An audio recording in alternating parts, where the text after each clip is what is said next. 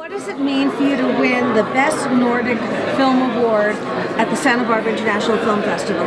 It means a lot to us. It's a validation for Icelandic film, and it's a validation that our story has a universal theme that travels, and we are immensely proud and happy to receive this award. It means a lot to us. What will it mean to the film going forward to have won this award? It remains to be seen, but of course all recognition helps a film. We have a very small marketing budget, so it will have a huge impact on a small film like this. There'll be nice laurels to have on your marketing. Certainly, yeah, for sure. Absolutely. And what's next for you? Are you making another film? Or? I'm writing at the moment, and it'll be a European-based film this time. So Less than 9 years, maybe? No, let's hope not.